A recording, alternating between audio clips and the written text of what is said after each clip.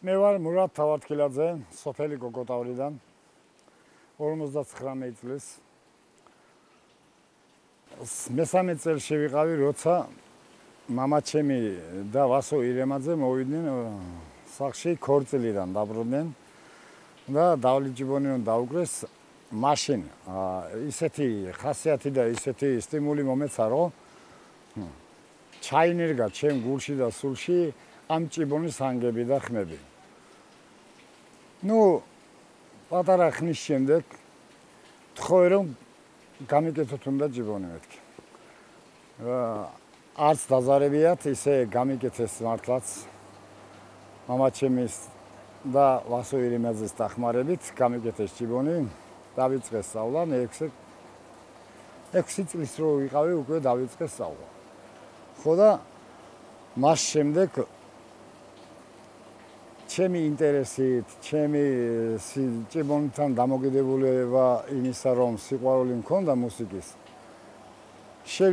ავითვისე დაკვრა, ახლა დაკვრასთან დაკავშირებით მინდოდა თან გაკეთება და ის რომ მცოდნოდა რომ სადაც რო წახვალ რო გაგიფუჭდეს ჭიბონი, ხომ უნდა გააკეთო, ხომ უნდა შეაკეთო და უთხარი ახლა ამ დაკვრასთან დაკავშირებით უნდა მასწავლოთ გაკეთებაც. ერთი სიტყვით გაკეთებაც მასწავლეს ყველაფერი, ავითვისე კარგად. მას შემდეგ უკვე მღეროდი სკოლაში გოგოტავრის გუნდი იყო, სკოლის გუნდი, სადაც სოლისტი ვიყავი სიმღერაშიც, დაკვრაშიც, ცეკვაშიც და სერგო კონცერტის ხელმძღვანელობით ვაგრძელებდით ამ კონცერტებს, ამ ფესტივალებზე, ოლიმპიადებზე გამოსვლებს. მე ამასთან დაკავშირებით, რადგან ჭიბონი ვიცოდი და ცეკვაც ვიცოდი, მე ხერხებოდა, უკვე შემიყვანეს ანსამბლ ცხმორისში მეხმარებთან ერთად. იქიდან, მერვე კლასიდან დაწყებული, სადაც 89 წლამდე მეხმარებთან ერთად ვიყავი. ამ უხუცესთა ხალხთან ერთად ანსამბლში ცეკვავდი, უკრავდით, წყვილად ჭიბონს უკრავდით მე და ვასო ირემაძე. უდიდესი დამკრელი იყო ვასო ირემაძე, რომელსაც ესე იგი ქოჩახელას შემდეგ იყო პირველი დამკრელი და მისი გადმოცემით, მისი ყველაფრით მეც ის მისი მუსიკები და ყველაფერი ავითვისე. აქედან მერე ვასო ირემაძემ შეამატა ის, რომ სამხმიანი დაამატა ამ ჭიბონს მესამე ხმა, სადაც ბასს აძლევდა მარტო. მერე აჭარული ჭიბონი გადააკეთა რაჭულ სტილში აქა და ამასაც წყვილად უკრავდით, რაჭულ გუდასტვილს უკრავდით, მე და ვასო ირემაძე წყვილად. ავდიოდით აჭარულ სტილში ჭიბონს უკრავდით, ჩავდიოდით რაჭულ სტილს უკრავდით. აი ესეთი განმოცემა იყო. მე შევხვდი კიდე ვასო ირემაძის ბიძას, რომელიც ვასოს გადაცა ოსმან ირემაძემ. ოსმან ირემაძე ჭიბონს უკრავდა და აკეთებდა და თან კიდევ ქოჩახელას ჭიბონს მანუწყობდა. ქოჩახელა უმაღლესი დამკრელი იყო, მაგრამ წიგნიც მაქვს მე მაგის ქოჩახელას ედემ სურმანიძის წიგნიც მაქვს. ხო და ჭიბონის აწყობაზე ოსმან ირემაძე უწყობდა და უმაღლესი უდიდესი დამკვრელი იყო. მიიწვია სტალინმა მოსკოვში. ეს არის 24 წელი, 1924 წელი არის და ქოჩახელას დააკრევინა ჭიბონი, მოისმინა და მაშინ პატიფონები იყო და იმ პატიფონში ჩაწერა და ეუბნება ქოჩახელას, რომ შენსავეთ ვინმე დაუკრავს ამ ჭიბონსო? ჩემსავეთ თუ ვინმე უკრა, მეორეც აღარ დაუკრავ ამასო და მაშინ მე კაცი მყავს მეორე ოთახში მოყვანილიო, იმას დავაკრევინებო შავალო, გაიგე? ხო და ნახოთ როგორ უკრავს ისაო, გაიგე? და მოусმინეო. შევიდა ჩართო ის მაგნიტოფონი, შემოვიდა და ქოჩახელას უყურებს, რომ ბიჭო აიღო ჭიბონი და მართლა დახიოს, გაიგე? რომ ეს როგორ უკრავს ჩემსავეთო და მოდვა სტალინმა ხელი და შენ ხარ, შენ მე პროსტა ჩანაწერი მაქვს გაკეთებულიო. აი ასეთი ისტორია ის იმ წიგნებისაც მაქვს.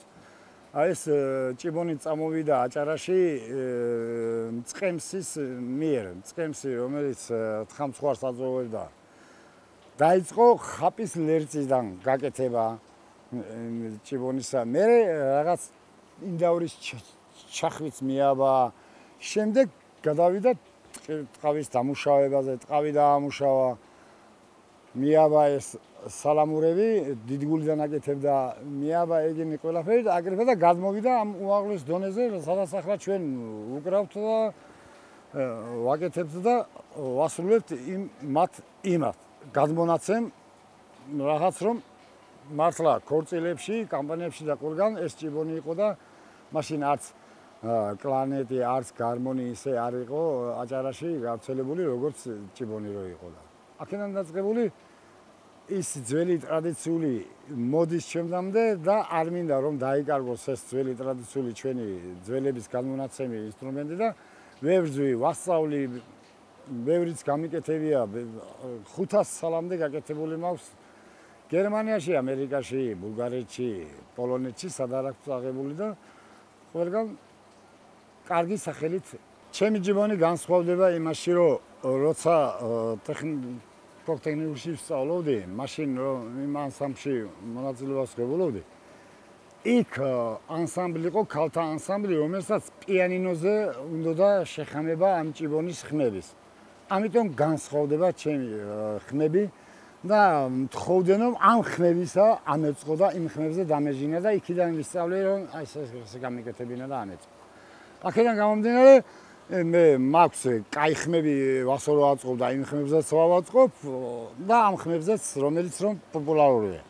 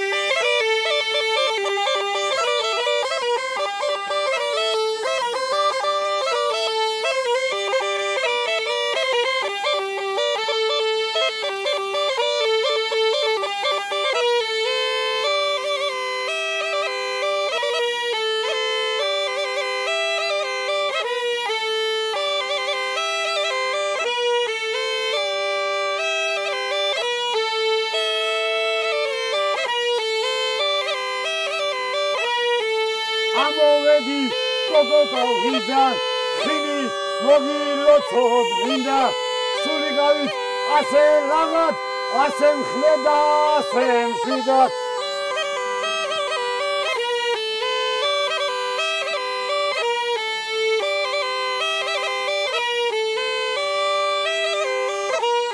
ტყეში წერილს სანადიროთ ვინადირე ორი ბელა სუყელანი კარგები ხართ მასალა და სუხანელა